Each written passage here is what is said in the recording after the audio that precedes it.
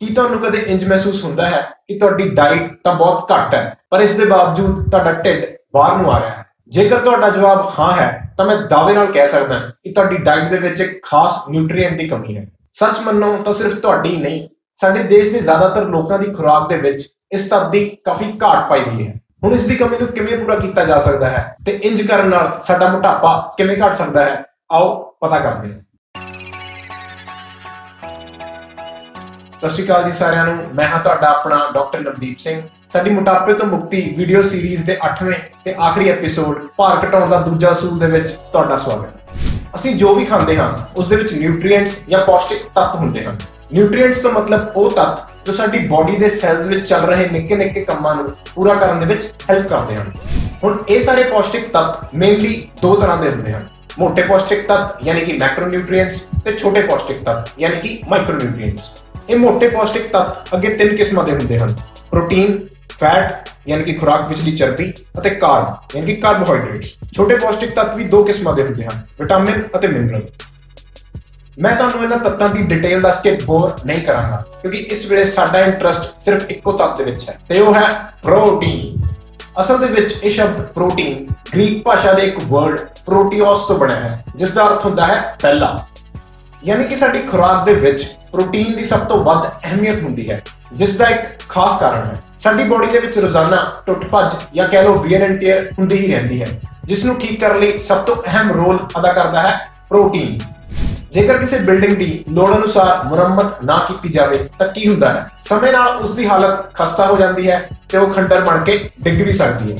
ਬਿਲਕੁਲ ਇਸੇ ਤਰ੍ਹਾਂ ਜਿਨ੍ਹਾਂ ਲੋਕਾਂ ਦੀ ਖੁਰਾਕ ਦੇ ਵਿੱਚ ਪ੍ਰੋਟੀਨ ਲੋੜ ਨਾਲੋਂ ਘੱਟ ਹੁੰਦਾ ਹੈ ਉਹਨਾਂ ਨੂੰ ਆਪਣੀ ਬਾਡੀ ਦੇ ਵਿੱਚ ਚੁਸਤੀ ਮਹਿਸੂਸ ਨਹੀਂ ਹੁੰਦੀ ਅਤੇ ਉਹ ਅਕਸਰ ਬਾਡੀ ਦੇ ਵਿੱਚ ਕਮਜ਼ੋਰੀ, ਲੱਤਾਂ ਪੈਰਾਂ ਵਿੱਚ ਦਰਦ, ਥੋੜਾ ਜਿਹਾ ਕੰਮ ਕਰਨ ਤੋਂ ਬਾਅਦ ਥਕਾਨ ਵਰਗੀਆਂ ਸ਼ਿਕਾਇਤਾਂ ਗਿਣਾਉਂਦੇ ਹੀ ਰਹਿੰਦੇ ਹਨ। ਨੋਟ ਕਰਨ ਵਾਲੀ ਗੱਲ ਇਹ ਹੈ ਕਿ ਅਸੀਂ ਕਿਸੇ ਵੀ ਤਰੀਕੇ ਦੇ ਨਾਲ ਪ੍ਰੋਟੀਨ ਨੂੰ ਆਪਣੀ ਬਾਡੀ ਦੇ ਅੰਦਰੋਂ ਪੈਦਾ ਨਹੀਂ ਕਰ ਸਕਦੇ ਤੇ ਇਸ ਕਰਕੇ ਸਾਨੂੰ ਰੋਜ਼ਾਨਾ ਹੀ ਲੋੜ ਅਨੁਸਾਰ ਆਪਣੀ ਖੁਰਾਕ ਦੇ ਵਿੱਚ ਪ੍ਰੋਟੀਨ ਨੂੰ ਸ਼ਾਮਿਲ ਕਰਨਾ ਲਾਜ਼ਮੀ ਹੈ।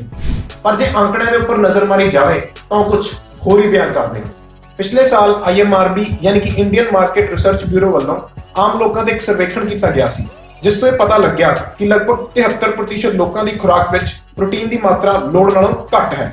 ਹੈਰਾਨੀ ਦੀ ਗੱਲ ਤਾਂ ਇਹ ਸੀ ਕਿ ਉਸ ਵਿੱਚੋਂ 93% ਲੋਕਾਂ ਨੂੰ ਤਾਂ ਇਸ ਗੱਲ ਦਾ ਅਹਿਸਾਸ ਵੀ ਨਹੀਂ ਸੀ ਕਿ ਉਹਨਾਂ ਦੀ ਖੁਰਾਕ ਵਿੱਚ ਪ੍ਰੋਟੀਨ ਦੀ ਕਮੀ ਹੈ।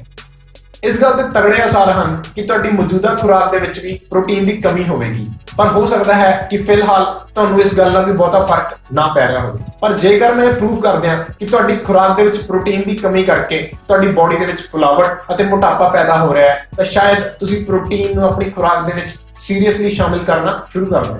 ਪਿਛਲੇ 2 ਐਪੀਸੋਡਸ ਦੇ ਵਿੱਚ ਅਸੀਂ ਇਹ ਜਾਣ ਚੁੱਕੇ ਹਾਂ ਕਿ ਸਰੀਰ ਦੇ ਵਿੱਚ ਕੈਲੋਰੀ ਘਾਟਾ ਪੈਦਾ ਕਰਨਾ ਹੀ ਭਾਰ ਘਟਾਉਣ ਦਾ ਬ੍ਰਹਮਸਤਰ ਫਾਰਮੂਲਾ ਹੈ। ਬਾਕੀ ਸਾਰੇ ਤੱਤਾਂ ਦੇ ਮੁਕਾਬਲੇ ਪ੍ਰੋਟੀਨ ਹੀ ਇੱਕ ਅਜਿਹਾ ਨਿਊਟ੍ਰੀਐਂਟ ਹੈ ਜੋ ਕੈਲੋਰੀ ਘਾਟਾ ਪੈਦਾ ਕਰਨ ਦੇ ਵਿੱਚ ਸਾਡੀ ਸਭ ਤੋਂ ਜ਼ਿਆਦਾ ਮਦਦ ਕਰ ਸਕਦਾ ਹੈ। ਕਿਵੇਂ, ਆਓ ਪਤਾ ਕਰਦੇ ਹਾਂ। ਪਹਿਲਾ ਕਾਰਨ, ਪ੍ਰੋਟੀਨ ਤੋਂ ਜ਼ਿਆਦਾ ਕੈਲੋਰੀਜ਼ ਖਾਣੀਆਂ ਬਹੁਤ ਮੁਸ਼ਕਿਲ ਹੁੰਦੀਆਂ ਹਨ। ਅਸੀਂ ਦੇਖ ਸਕਦੇ ਹਾਂ ਕਿ 1 ਗ੍ਰਾਮ ਪ੍ਰੋਟੀਨ ਸਾਨੂੰ 4 ਕੈਲੋਰੀਜ਼ ਦਿੰਦਾ ਹੈ ਜੋ ਕਿ ਚਰਬੀ ਤੋਂ ਕਾਫੀ ਘੱਟ ਹਨ। ਤੁਸੀਂ ਕਹਿ ਸਕਦੇ ਹੋ ਕਿ ਕਾਰਬ ਵੀ ਤਾਂ 1 ਗ੍ਰਾਮ ਪ੍ਰਤੀ 4 ਕੈਲੋਰੀ ਹੀ ਦਿੰਦਾ ਹੈ। ਫਰਕ ਕੀ ਹੈ? ਫਰਕ ਇਹ ਹੈ ਕਿ ਕਾਰਬ ਦੇ ਮੁਕਾਬਲੇ ਪ੍ਰੋਟੀਨ ਨੂੰ ਜ਼ਿਆਦਾ ਮਾਤਰਾ ਦੇ ਵਿੱਚ ਖਾਣਾ ਕਾਫੀ ਮੁਸ਼ਕਿਲ ਹੁੰਦਾ ਹੈ। ਉਦਾਹਰਣ ਵਜੋਂ 2 ਆਂਡਿਆਂ ਤੇ 50 ਗ੍ਰਾਮ ਦੇ ਇੱਕ ਲੱਡੂ ਦੇ ਵਿੱਚ ਲਗਭਗ ਬਰਾਬਰ ਕੈਲੋਰੀਜ਼ ਹੁੰਦੀਆਂ ਹਨ, ਪਰ ਆਂਡੇ ਜੋ ਕਿ ਮੁੱਖ ਤੌਰ ਤੇ ਇੱਕ ਪ੍ਰੋਟੀਨ ਦਾ ਸਰੋਤ ਹਨ ਨੂੰ ਖਾਣ ਤੋਂ ਬਾਅਦ ਸਾਨੂੰ ਜ਼ਿਆਦਾ ਭੁੱਖ ਨਹੀਂ ਲੱਗਦੀ ਕਿਉਂਕਿ ਪ੍ਰੋਟੀਨ ਨੂੰ ਹਜ਼ਮ ਹੋਣ ਲਈ ਲਗਭਗ 6 ਘੰਟੇ ਲੱਗ ਜਾਂਦੇ ਹਨ। ਦੂਜੇ ਪਾਸੇ ਲੱਡੂ ਜੋ ਕਿ ਮੁੱਖ ਤੌਰ ਤੇ ਕਾਰਬ ਦਾ ਸਰੋਤ ਹੈ ਨੂੰ ਖਾ ਕੇ ਜ਼ਿਆਦਾਤਰ ਲੋਕਾਂ ਦੀ ਜਾੜ ਵੀ ਗਿੱਲੀ ਨਹੀਂ ਹੁੰਦੀ ਅਤੇ ਛੇਤੀ ਹੀ ਦੁਬਾਰਾ ਭੁੱਖ ਲੱਗਣੀ ਸ਼ੁਰੂ ਹੋ ਜਾਂਦੀ ਹੈ ਕਿਉਂਕਿ ਉਹ 2 ਘੰਟਿਆਂ ਦੇ ਵਿੱਚ ਹੀ ਹਜ਼ਮ ਹੋ ਜਾਂਦਾ ਹੈ। ਕਹਿਣ ਤੋਂ ਭਾਵ ਹੈ ਕਿ ਕਾਰਬ ਦੇ ਸਰੋਤ ਮਿੱਠੇ ਹੋਣ ਕਰਕੇ ਜ਼ਿਆਦਾ ਮਾਤਰਾ ਵਿੱਚ ਖਾਧੇ ਜਾ ਸਕਦੇ ਹਨ ਜਿਸ ਕਰਕੇ ਕੈਲੋਰੀ ਵੱਧ ਜਾਂਦੀ ਹੈ, ਜਦੋਂ ਕਿ ਪ੍ਰੋਟੀਨ ਦੇ ਮਾਮਲੇ ਵਿੱਚ ਅਜਿਹਾ ਬਿਲਕੁਲ ਨਹੀਂ ਹੈ ਅਤੇ ਕੈਲੋਰੀ ਘਾਟਾ ਪੈਦਾ ਕਰਨਾ ਆਸਾਨ ਹੋ ਜਾਂਦਾ ਹੈ। ਦੂਸਰਾ ਕਾਰਨ ਹੈ ਪ੍ਰੋਟੀਨ ਦਾ ਥਰਮਿਕ ਇਫੈਕਟ ਜਾਂ ਤਾਪ ਪ੍ਰਭਾਵ। ਜਦੋਂ ਵੀ ਅਸੀਂ ਕਿਸੇ ਪ੍ਰੋਟੀਨ ਦੇ ਸਰੋਤ ਤੋਂ 100 ਕੈਲੋਰੀਜ਼ ਲੈਂਦੇ ਹਾਂ ਤਾਂ ਉਸ ਵਿੱਚੋਂ ਲਗਭਗ 30 ਕੈਲੋਰੀਜ਼ ਉਸ ਨੂੰ ਹਜ਼ਮ ਕਰਨ ਦੇ ਵਿੱਚ ਹੀ ਖਰਚ ਹੋ ਜਾਂਦੀਆਂ ਹੈ ਨਾ। ਫਿਰ ਸੋਨੇ ਤੇ ਸੁਹਾਗਾ, ਕਿਉਂਕਿ ਇੱਕ ਤਾਂ ਪ੍ਰੋਟੀਨ ਜੋ ਜ਼ਿਆਦਾ ਕੈਲੋਰੀਜ਼ ਖਾਣੀਆਂ ਵੈਸੇ ਹੀ ਮੁਸ਼ਕਿਲ ਹੁੰਦੀਆਂ ਹਨ, ਦੂਸਰਾ ਜਿੰਨੀਆਂ ਵੀ ਅਸੀਂ ਖਾਂਦੇ ਹਾਂ ਉਸ ਦੇ ਵਿੱਚੋਂ 30% ਤਾਂ ਉਸ ਨੂੰ ਹਜ਼ਮ ਕਰਨ ਦੇ ਵਿੱਚ ਹੀ ਖਰਚ ਹੋ ਜਾਂਦੀਆਂ ਹਨ ਤੇ ਇਸੇ ਚੀਜ਼ ਨੂੰ ਥਰਮਿਕ ਇਫੈਕਟ ਜਾਂ ਤਾਪ ਪ੍ਰਭਾਵ ਕਿਹਾ ਜਾਂਦਾ ਹੈ। ਹੁਣ ਦੂਸਰੇ ਤੱਤਾਂ ਦੇ ਮੁਕਾਬਲੇ ਪ੍ਰੋਟੀਨ ਦਾ ਥਰਮਿਕ ਇਫੈਕਟ ਬਹੁਤ ਜ਼ਿਆਦਾ ਹੈ। ਸੰਘਣੇ ਮਿੱਠੇ ਕਾਰਬ ਅਤੇ ਚਰਬੀ ਬਿਨਾਂ ਸਾਡੀ ਕੋਈ ਕੈਲੋਰੀ ਖਰਚਾਏ ਸਿੱਧਾ ਹੀ ਹਜ਼ਮ ਹੋ ਜਾਂਦੇ ਹਨ ਅਤੇ ਇਸ ਕਰਕੇ ਉਹਨਾਂ ਦਾ ਥਰਮਿਕ ਇਫੈਕਟ 0 ਹੈ। ਰੋਟੀ ਅਤੇ ਆਲੂਆਂ ਵਰਗੇ ਕੰਪਲੈਕਸ ਕਾਰਬ ਨੂੰ ਹਜ਼ਮ ਕਰਨ ਲਈ 10% ਕੈਲੋਰੀ ਜ਼ਰੂਰ ਵਰਤੀਆਂ ਜਾਂਦੀਆਂ। प्रोटीन की तीसरी खासियत है कि यह तुहाडा मेटाबॉलिज्म तेज करता है। जेकर तुसी ध्रुवी भालुआं या पोलर बीयर्स की हाइबरनेशन के बारे सुनिया है तो की तुसी मैनूं दस सकते हो कि यह भालू अत दीआं सर्दियां दे विच बिना कुछ खाधे पीते एक गुफा दे विच कई महीनों के लिए जिंदा किवें रह जाते हैं। बाहरों खुराक घट मिलण की सूरत दे विच इन्हां दा शरीर जिंदा रहण लई जाणबुੱਝ के अपना कैलोरी खर्चा घटा लैंदा है।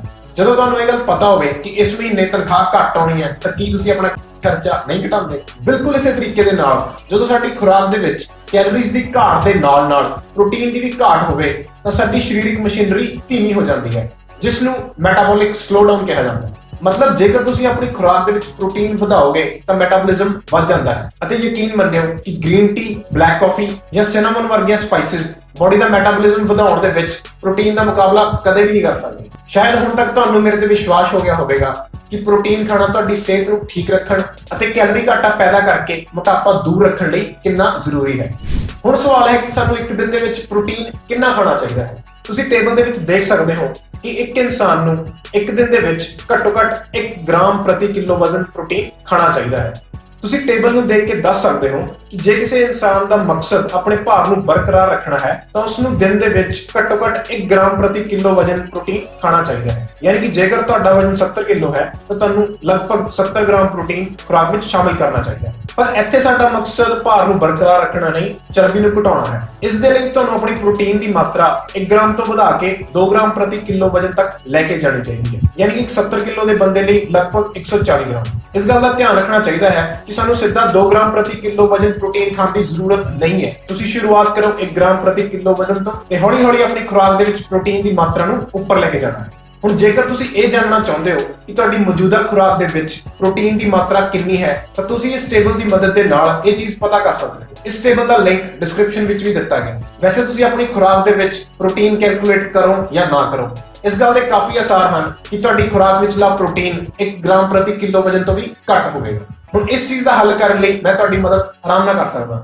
बहुत सारे दोस्तों नूं खुराक दस्सण दे तजर्बे तो मैनूं एक गल समझ आई है कि जेकर तुसीं अपने शरीर नूं कैलोरी घाटे दे विच रखदे होए लगभग 50 ग्राम प्रोटीन अपनी खुराक दे विच वधा लैंदे हो तो दुनिया की कोई भी ताकत तुहानूं स्लिम एंड स्ट्रॉन्ग बनण तो नहीं रोक सकती। हुण इस टेबल दे विच बहुत सारे इहो ਜਿਹੇ स्रोत दस्से गए हैं जिन्हां तो तुसीं लगभग 50 ग्राम प्रोटीन लै सकदे हो। उदाहरण वजों जेकर तुसीं 250 ग्राम वेरका दा पनीर खाते हो तो तुहानूं लगभग उस चों 46 ग्राम प्रोटीन मिल सकता है, पर कैलोरी 600 होगी। बहुत सारे दोस्तों को शिकायत होती है कि ਅਸੀਂ अपनी खुराक ਦੇ ਵਿੱਚ प्रोटीन इस करके शामिल नहीं कर सकते क्योंकि ਅਸੀਂ शाकाहारी ਹਾਂ। इस टेबल ਦੇ ਵਿੱਚ ਅੱਧੀਆਂ ਤੋਂ ਵੀ ਜ਼ਿਆਦਾ ਚੀਜ਼ਾਂ शाकाहारी ਹਨ ਤੇ ਹੁਣ ਤੁਹਾਡਾ ਇਹ ਬਹਾਨਾ ਵੀ ਨਹੀਂ ਚੱਲਣ ਵਾਲਾ। ਇਹ ਗੱਲ ਵੀ ਜ਼ਰੂਰੀ ਨਹੀਂ ਹੈ ਕਿ ਤੁਸੀਂ ਕਿਸੇ ਇੱਕ ਸਰੋਤ ਤੋਂ ਹੀ ਆਪਣਾ ਪ੍ਰੋਟੀਨ ਪੂਰਾ ਕਰਨਾ ਹੈ। ਤੁਸੀਂ ਆਪਣੇ ਸਵਾਦ ਤੇ ਇੱਛਾ ਅਨੁਸਾਰ ਇਸ ਲਿਸਟ ਵਿੱਚੋਂ 2, 3 ਜਾਂ 4 ਸਰੋਤ ਵੀ ਆਪਣੀ ਖੁਰਾਕ ਵਿੱਚ ਸ਼ਾਮਿਲ ਕਰ ਸਕਦੇ ਹੋ। ਮੈਨੂੰ ਉਮੀਦ ਹੈ ਕਿ ਤੁਹਾਨੂੰ ਇਸ ਗੱਲ ਦੀ ਸਮਝ ਆ ਗਈ ਹੋਵੇਗੀ ਕਿ ਖੁਰਾਕ ਦੇ ਵਿੱਚ ਪ੍ਰੋਟੀਨ ਵਧਾਉਣ ਨੂੰ ਭਾਰ ਘਟਾਉਣ ਦਾ ਦੂਸਰਾ ਅਸੂਲ ਕਿਉਂ ਕਿਹਾ ਜਾਂਦਾ ਹੈ।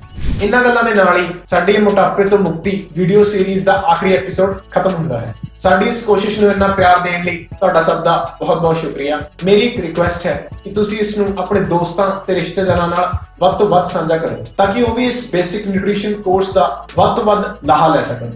हुण कुछ ब्रेक लैण तो बाद असीं जल्द मिलांगे कुछ नवीं वीडियो दे नाल। तद तक तुहाडा सब दा बहुत बहुत शुक्रिया।